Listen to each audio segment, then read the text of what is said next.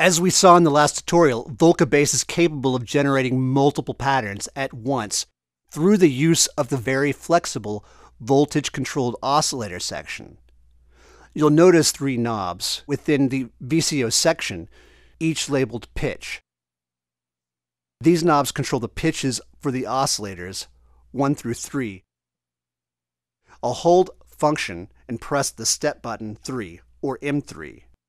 Doing this will instantly link all the VCOs. This is also readily audible when you hit a key or just play a pattern. You'll just notice that it sounds much bigger.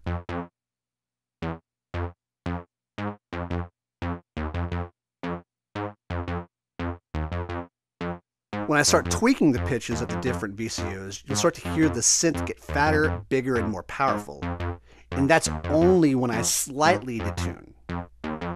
If I, for example, turn VCO 1 all the way up, suddenly I've got a higher octave working with my mid-range bass. And if I want to really increase the frequency range, I can lower VCO 3's pitch, and suddenly volca-based is covering a wide area of sonic space.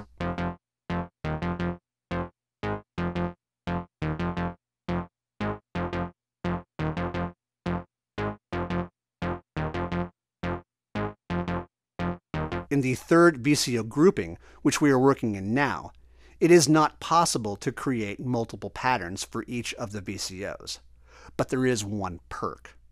What I like to do is start my patterns off in VCO group 3 and program the main bass line. When I do this, all of the VCOs are programmed with the same pattern. Now when I switch to the first VCO group, I can hear all parts playing the same pattern, and I can start programming over the 2 parts when I get a chance and building up the song.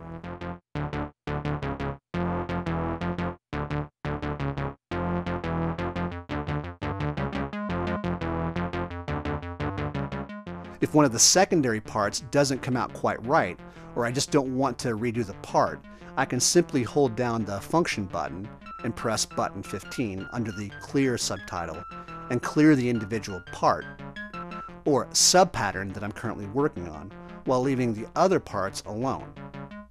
And if I ever want to bring the part back, I just clear the part again with function button plus 15, and it's back.